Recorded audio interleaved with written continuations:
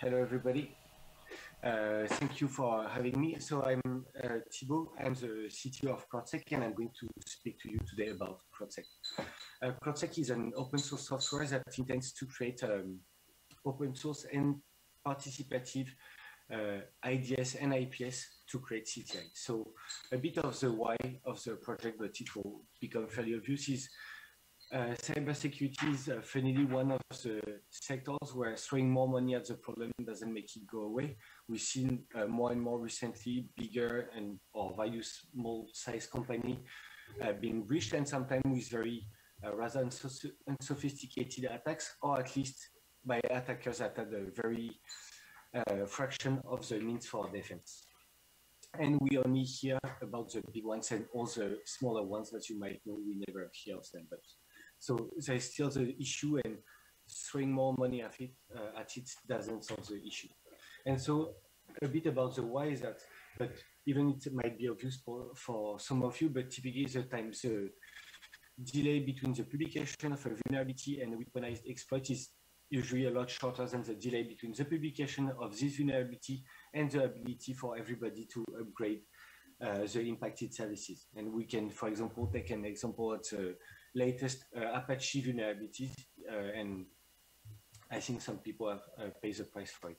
And then there's a perimeter. Without even speaking about the current, let's say, sanitary context and everybody that has been to force work remotely, etc., with public cloud, SaaS, and more or less modern architectures that is used for software. The analogy of the castles that was sold by CISO for a while, at least for the last decade, is something that is definitely gone and is probably never going to come back again.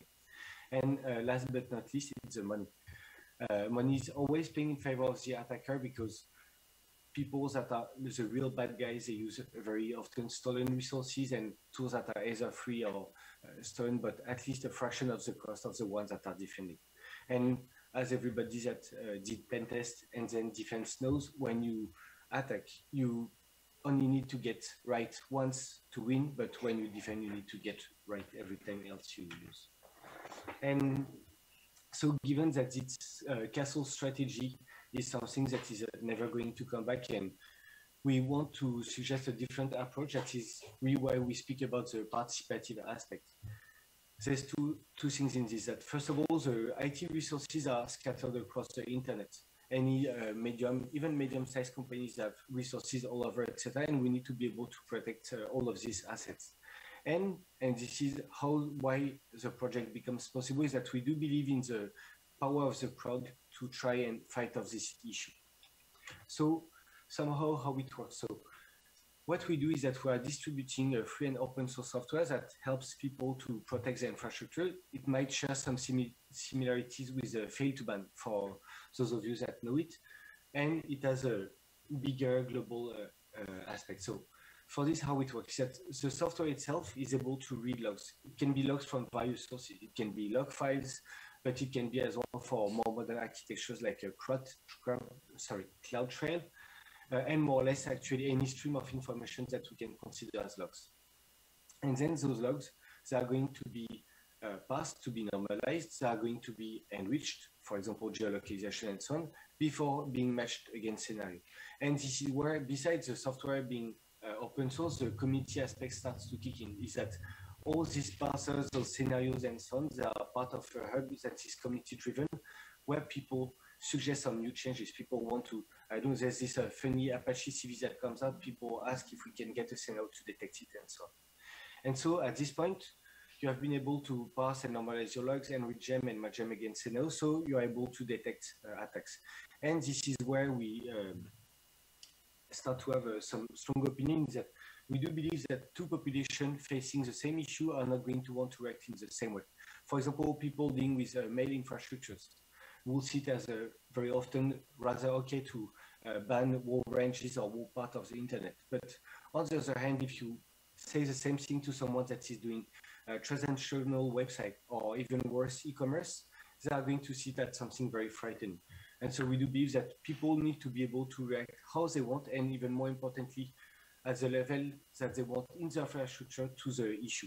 For example, facing an issue in an attack, in some case, you might want to simply inject CAPTCHAs via your CDN, or you might want in a more classical way to blacklist them on your, ban them on your firewall. But you might as well go down into applicative layers to react differently and offer broader ways of reaction. And it's even more true when you speak to people that are facing not only purely technical issues like someone trying to exploit a vulnerability, but more like business issues. This typical example would be for all the people that are doing e-commerce that can be facing attacks such as credit card stuffing, credential stuffing, or even bot scalping or product scalping. And this is where the more important part of the project lies, is that once the free and open source software allowed you to take a decision against an IP, a range, or whatever, unless you decided to deactivate it, you are going to share what we call the metadata of the sighting with the community. You are going to share the IPs that you blocked, the scenario for which you decided to block it, and the timestamp, something that the software does automatically. And then this information is computed on our side mostly to deal with false positive and poisoning, which I will come back to a bit later. And then they are going to be redistributed automatically and shared back with the community. So that, for example, if you are running a web application with a CMS on Apache or whatever, you are going, when you are going to report some SSH brute force or WordPress brute force or more generic HTTP attacks, you are going in exchange somehow to get back lists of IPs that are very likely to attack you, because we have seen them massively attacking people with similar configurations. And so this is why we say we are trying to build kind of the ways of IP reputation, is that we distribute free and open source software that allows people to protect their infrastructures. And while doing so, they collaborate and they participate to a bigger CTI spec that is being shared back to the community, so that the more users we have and the more participants, the better the protection and the stronger the overall network strength is. So it's a local IDS and IPS that feeds a global CTI. So from past experience, we have seen that even rather motivated attackers, so here I'm not speaking about if in difference to the previous talk about like APT and so on, but more like, you know, the background noise and the issues that 90% of the people are mostly and actually facing, is that for an attacker or a hacker, very often public IPs are one of the resources that is in finite quantities. We have seen it in either technical, it can be a denial of service, or even more like a business-oriented attacks, such as attack against e-commerce actors or bigger websites that really rely on the website present to have their business running. Is that once you manage to make them run out of IPs, then they have less and less means to attack, and they need to get their hands on new IPs, etc. So it's a really finite resource for the attacker, and this is the level that we are trying to play on. And so all this, because it's an open source project, but at the end we're a company, so our plan is rather clear that for us, this open source software is a mean and not the end. Our end game and our target is really to create the biggest CTI by having a large number of users. And unlike some others approach that will consist of running honeypots, by having real users who are facing as well real attacks, I mean, attacks that are never going to be targeted at the honeypot. And this is typically also more like a business level attacks that might be facing websites, e-commerce actors, and so on. So given that for us, this open source software is really a mean, because our end target is really to create the largest and the most accurate CTI ever. So it's truly open source, and there's like no catch. So it's as open source as it can be. MIT license is very permissive, and it's very free, and there's like somehow no strings attached. And not only we do try to distribute open source software, but we are trying to create around us an ecosystem and a community where people are actually actively contributing, either in terms of asking for support for new services, new scenarios, or as I spoke about, new bouncers to allow people to react at different level and in different way to a given attack. So given that a demo is often worth a lot of slides, and I do believe the demo guide will be with me, we'll jump directly into a demonstration. So you should now be seeing two terminals. So the upper one is going to be the Defender, the one where we are going to deploy CrowdSec, and the bottom one is going to be used to simulate some attacks. So this is a very standard Linux machines, like most of you already have some data centers with Nginx web server, SSH, and so on. So we are going to install CrowdSec. And one of the key points of CrowdSec is that we try to have a technical barrier that is as low as possible. One of the promises that we want to make is that a system administrator that is able to apt-get install CrowdSec on a machine should be able to get a significant and something that it can visualize improvement of security. So here I installed CrowdSec, and as we can see, CrowdSec detected the services that are present on the machine. So here it shows that we have Nginx running, it found out the logs, we have SSHD running, found out the logs, and that it's a Linux service. And along this, it installed what we call collection. So a collection is a coherent ensemble of configurations, so typically parsers and scenarios that allow you to either cover a technical scope or help you to address a given technical issue. So just doing this, the setup of CrowdSec is over, and so we are going to perform an attack on our server. So I'm getting this public IP, and we are going to have a look at the log of CrowdSec. So I'm going to run a good old Nikto targeting my web server. So for those that sorry.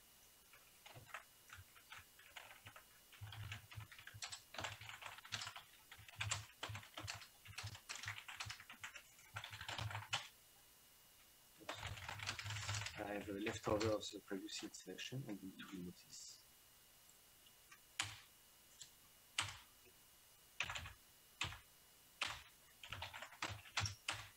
Okay, sorry. So I'm going to launch a web scan on my web server, and what is going to happen is that CrowdSec simply out of the box will be able to detect those attacks. So here typically, so Nikto is a web application vulnerability scanner that is not very sophisticated, but has a typical behavior of a web application vulnerability scanner. And here we can see that my IP, the IP I used to attack, this one, is being triggered for performing like a fast traversal probing, so trying to exploit this well-known vulnerability, trying to do XSS probing, trying to access various well-known backdoors, and so on. And so what happens is that CrowdSec decides that this IP, this is my attacker IP here in Amazon in Ireland, should be banned for 4 hours because it performed various attacks, and the last one being HTTP probing, which is like trying to access a lot of distinct files that doesn't exist on the web server. However, if I go from my attacker point of view, I can see that I'm not blocked. I can see access the website because, as I said earlier, CrowdSec is in charge of the detection, while in order to be able to react to a component, we are going to set up a bouncer. And so all the bouncers, typically, they can be found on the hub. So I'm just going to showcase a few of them, but if I was using KDE as a web server, I could use a bouncer directly at my KDE web server level.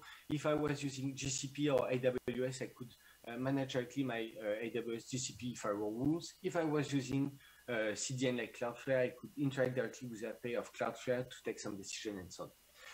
Or more likely, like in a fail-to-ban-ish setup, having something that interacts directly with the firewall. And as we can see, that we can even go down into applicative layers, like we are distributing libraries for PHP, even like a bouncer for PHP itself, so that you can install, sorry, WordPress plugins that will allow you to react directly at your applicative level. Anyway, so here what I'm going to do is that I'm going to install bouncer for bouncer. I'm going to install a bouncer for Nginx. So by doing this, and restarting Nginx. So by doing this, what is going to happen is that now that I have done this, and if I try as an attacker to access my website again, I'm now being blocked. Instead of having 200, I'm getting 403. Because by adding the bouncer, Nginx has gained the ability, like it sees an IP it doesn't know, it's going to query CrowdSec. CrowdSec is going to say, no, this IP should be banned for 4 more hours. And so instead of letting the request go through the application, it will block me directly. For the follow-up of the demo, I'm going, sorry. to delete my IP. And so, of course, now if I try to access my website again, I can access it again. So this is simply like to showcase the ability of CrowdSec a bit out of the box to detect various attacks and to provide you like a base level security.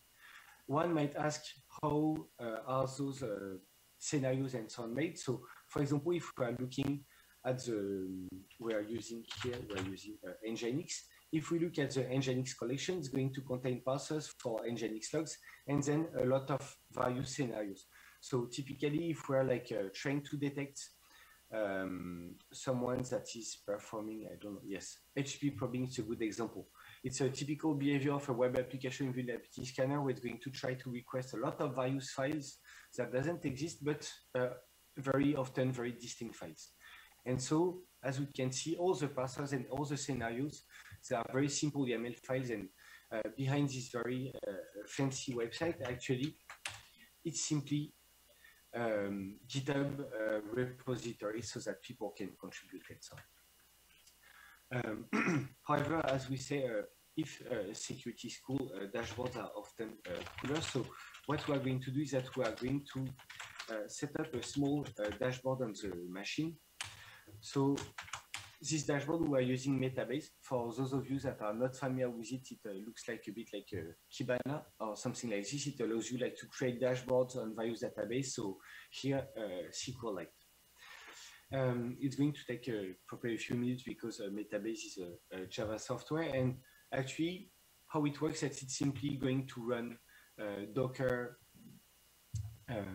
image containing Metabase, and it's going to export us some dashboards. So in the meanwhile, what I'm going to show, I'm going to take another thing now. Right?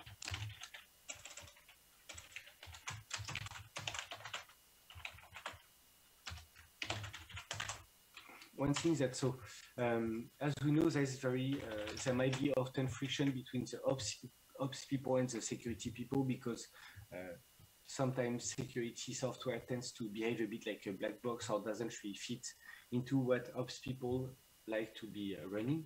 And so the dashboard is now deployed. So what I'm going to do is that we are going to go connect on our interface. So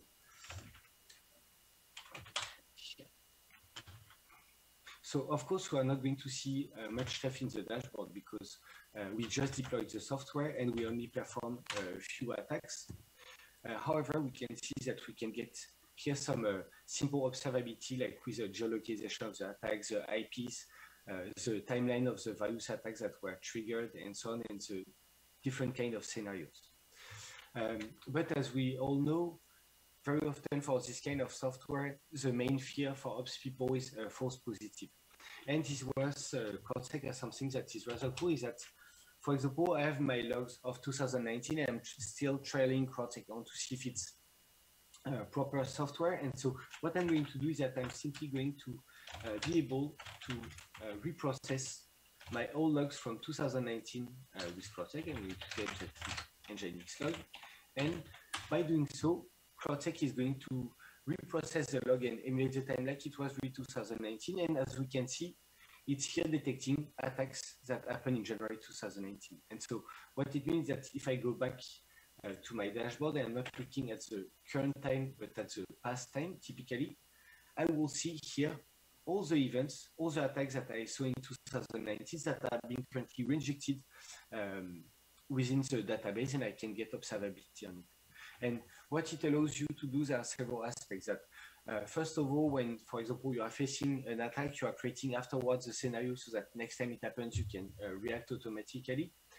You will be able to run it on all logs to see would have triggered false positive, false negatives, and so on. It can as well be useful for people performing forensics or postmortems by being able to match big amounts of logs again given scenarios. And last but not least, as well for reporting, because everybody loves dashboards and reporting. So I'm going to stop this. And one last thing I want to show is CrowdSec is completely instrumented for Prometheus. And so Prometheus is something that is very often fancied by ops people, so that you can get a very good observability of what is going on. It can be used either to monitor the software in a general way, or even to troubleshoot from a security point of view, and then create alerting and so on. So I'm going to go back to my slides here. Okay. So, okay.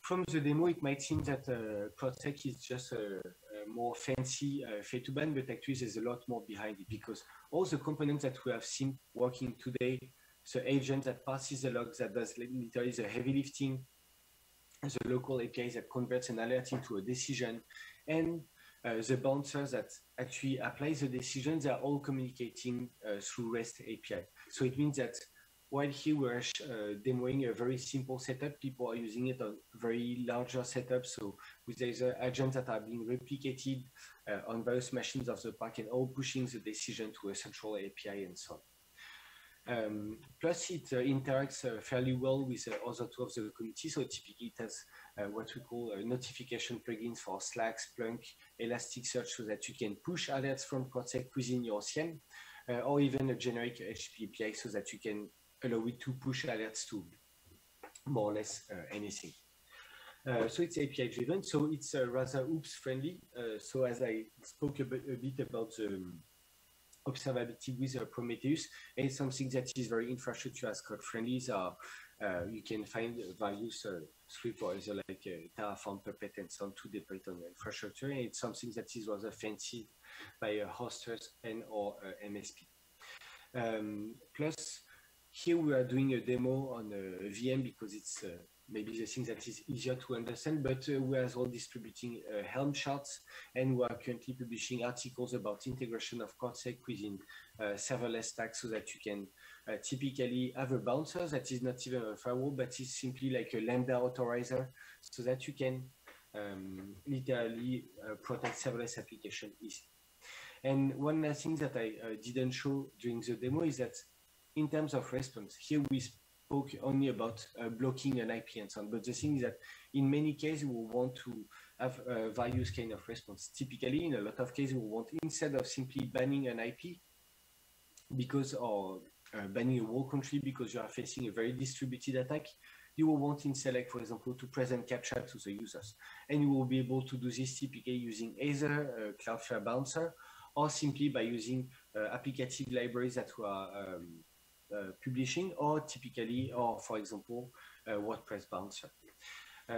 Last but not least, here we show a rather simple setup, but actually CrowdSec scales very well because logs are great for sharding, and the architecture of CrowdSec with the agent being decoupled of the local API is something that is really suiting for sharding as well. And last but not least, about portability. So as I show during the demonstration, we are distributing Debian packages, but we're as well distributing RPM for so all the CentOS, Amazon Linux, Red Hat Enterprise, and so on based. We distribute Docker image, we have FreeBSD package, we even have an OpenWRT package, and we have a Windows package, I mean a Windows working version that is on its way. During the demo, we show some rather simple scenarios. It was like a brute force web application vulnerability scanning and so on. But given that all these scenarios, all these parsers are very simple YAML files, one can come up with their own scenarios. And this one I'm going more to share a bit like what we have seen people do with it. So for those that might not be familiar, credit card stuffing is a attack, not really attack, but a practice where someone gets their hands on a bunch of stolen credit cards and they need to validate them to know which ones are burned and which ones are still valid. And to do this, they are usually going to simply find an e-commerce actor and validate all the credit cards through their website. The thing is that it's extremely costly for the e-commerce actor, and it's something that is very hard to fight because these attacks are extremely distributed. When you perform this kind of attack, you are usually renting botnets and so on, so that each IP is only going to perform one transaction or only a few requests. And they are strongly distributed. When we speak strongly distributed, it's among the thousands of public IPs addressed at the same time on your website trying to validate credit cards, which is extremely costly. And when you are doing this kind of stuff, trying to find at the IP level, it's completely pointless. It's a botnet, so the machines are spread all around the globe, and they are part of everything. So you will need to be able to react at typically at a country level, saying, all of a sudden I have a huge traffic coming from Pakistan on my payment tunnel. This is something unusual, I might want to react. Or at an autonomous system level, if it's more localized.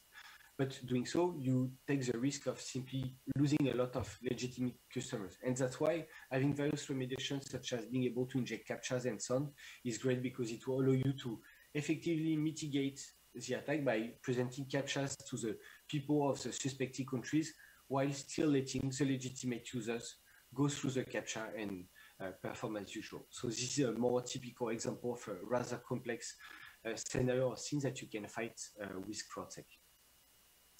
But all in all, the plan is really to have something that is very low false positive and literally no false positive, so that it should become a no-brainer. You deploy a Linux machine that is going to be exposed on the internet, you will want to deploy CrowdSec, because it's going to avoid you some hassle, saving you a lot of alerts to your CM, and overall reducing the alert fatigue. And then, so, one thing I want to show, I didn't show quickly during the demo, is that, so on my machine, I have, sorry,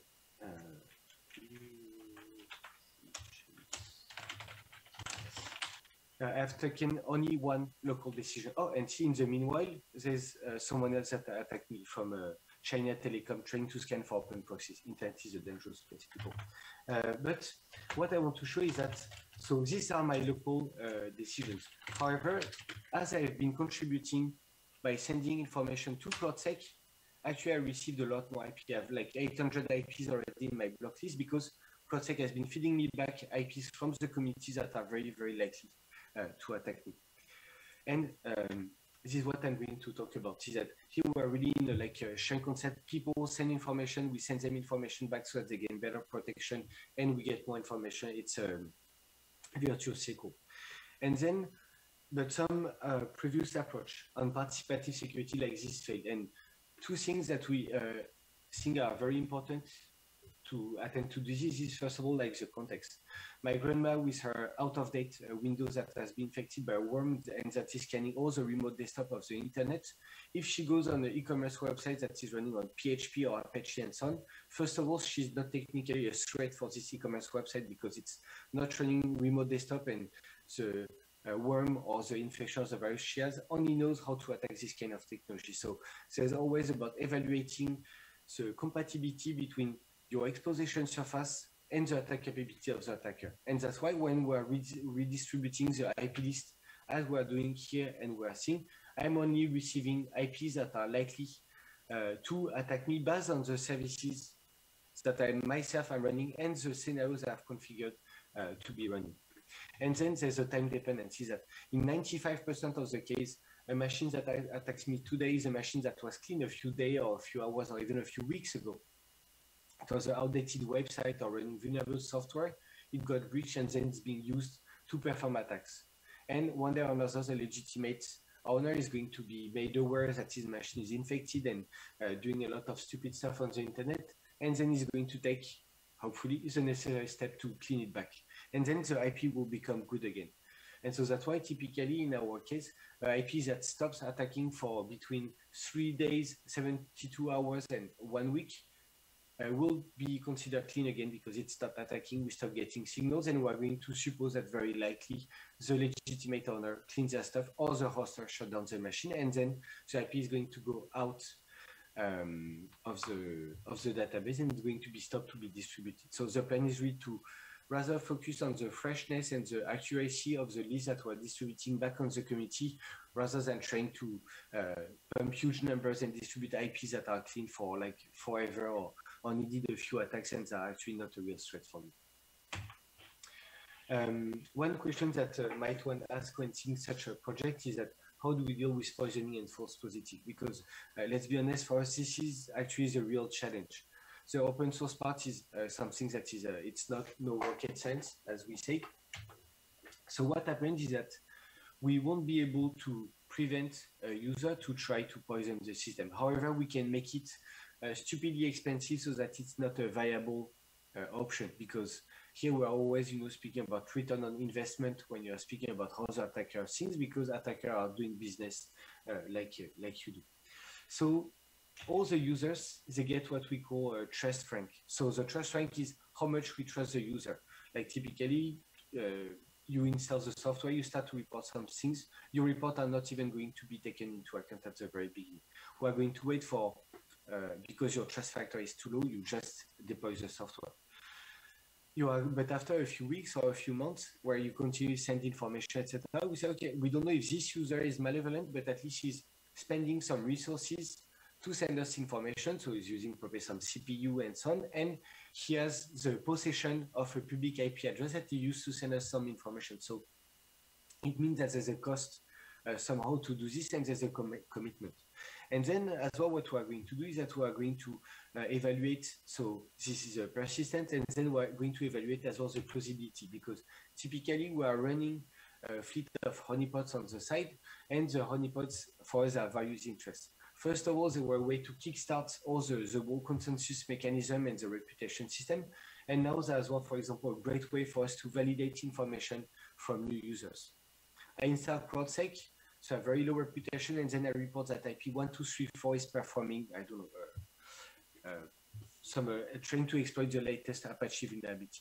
And then later, this information is confirmed by a honeypot. Then we are going to know that not only I'm running CrowdSec, but I'm running CrowdSec on some real traffic, and I've given some information that the system didn't know before, so that my reputation is going to slowly increase. Then, of course, we have also whitelist mechanism, because we know that false positive is one of the main fear for a lot of this software.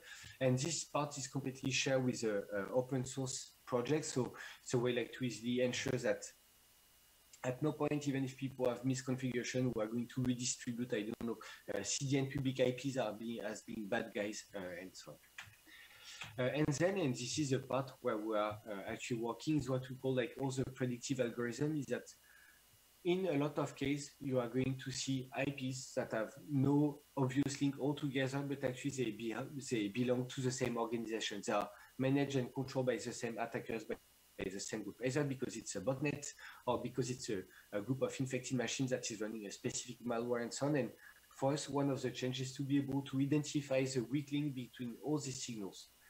And we have seen it typically with groups that were targeting some very specific web application where some credit cards were being processed, where you have one IP that comes and does fingerprinting. Then you have another IP that comes and does exploitation. And then you have a third IP that is going to only access the data of the backdoor. But being able to create a link and say IP A, B, C, D, and E, they all work together because you all see them and always see them moving all together is a great information, because then you can, let's say, peel the onion of anonymity that is used by the attackers into doing so. And the thing is that we are not naive. We do know that nowadays, for a motivated attacker, it's fairly easy and actually fairly cheap to get your hands on hundreds or thousands of public IPs by using cloud providers and so on. However, what is very hard to achieve, and this is what we take massively into account when we decide whether an IP should be shared back to the community as being malevolent, is the diversity of the people that reported it and their individual reputation. And this is all these factors that are put together and that we are putting together that allows us to, and the approach that we are using, to being able to crunch all this data that is being sent by all the users that we have, and eliminate false positive, make poisoning so stupidly expensive that it's not going to be a viable or useful option before being redistributed. Plus, in case my accent already didn't give me away, but I'm French, so GDPR is kind of a big topic for us, and so it's very easy for people to unban themselves as like some forms on the website and so on. And so it's something that tends to be rather open, and we're not trying to take anyone hostage.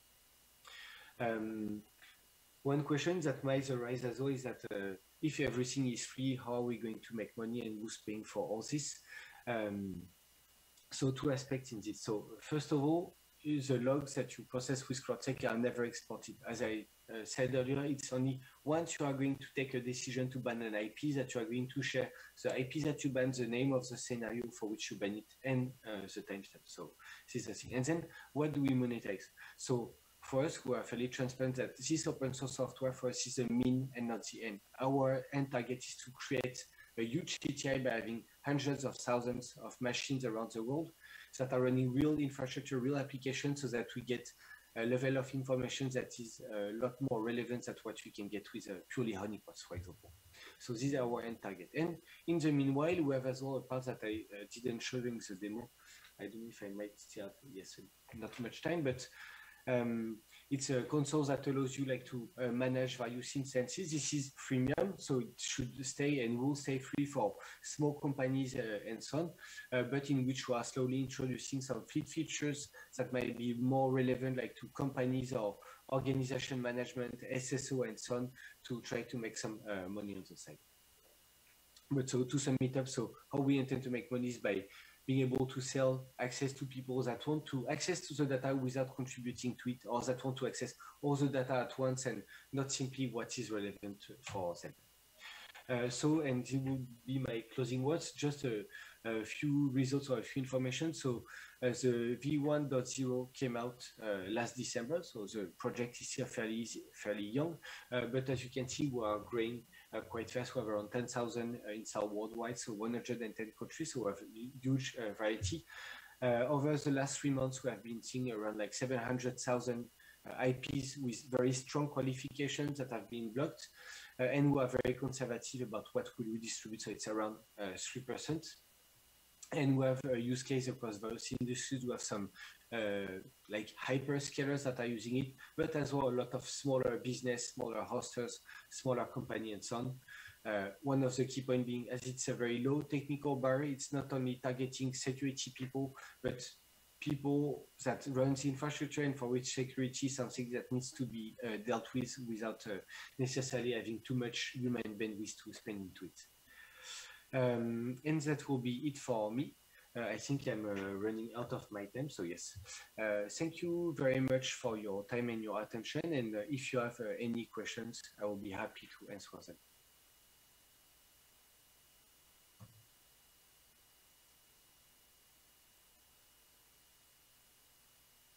Wait. Sorry, Thibault, we just had to unmute ourselves. No, that's right. Worries. Okay, so mind absolutely blown here. So many great things are going on with this tool, and the fact that you pulled off a live demo, I mean, everyone on the chat right now is super impressed with that.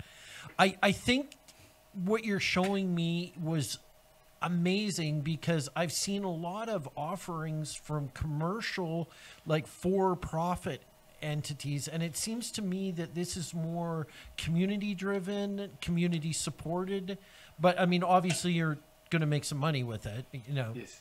But I was just amazed at how much it is being done to identify those malicious IPs, verify that it is a malicious IP.